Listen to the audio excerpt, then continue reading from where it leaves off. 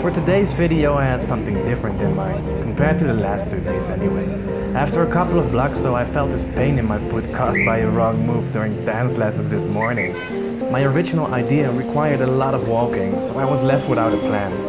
Right then and there a bus stopped by my side, and without any clue where it was heading I spontaneously got out. To this moment I still don't know how the bus system exactly works. There are a bunch of handwritten names that don't mean anything to me on the front window. No maps, no bus stops. But for the people around me, it seemingly works fine. For the purpose of exploration and the experiment, I decided to sit down for a while. Seeing the cityscape change, people leaving and entering the vehicle can be quite interesting if you pay the price of attention.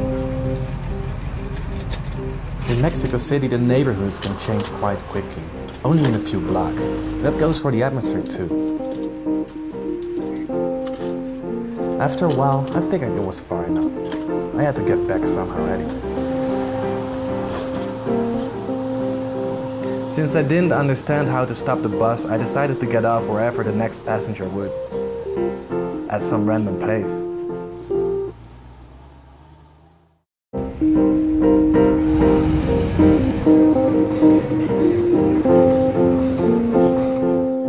I'm always surprised by the bustling life on the streets wherever you go.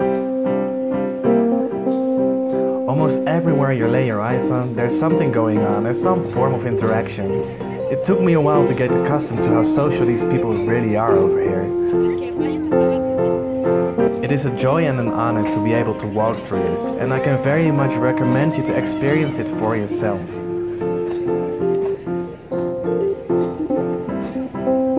I really felt like a small particle in this huge metropolis. Locals claim to house 28 million people, including the unregistered. Where everybody has their own story, is their own center. The only thing I knew was that the bus was heading east, a direction I never went from my workspace. Being just somewhere with all this around me was a 4 peso surprise.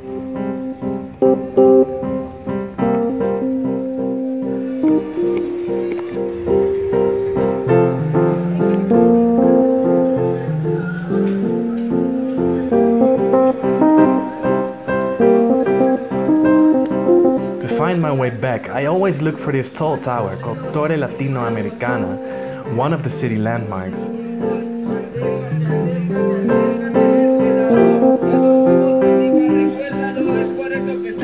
And as a bonus, I met some very nice people on the way who cared to share their story with me.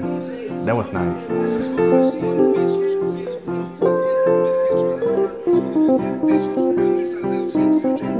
I'm happy I didn't take a bus back. This is why I really love to walk. But still, I'm really happy I got on this bus today. Seeing it departing again with all its passengers, with their own stories, their own centers, disappearing into the city. I'll probably never see them again.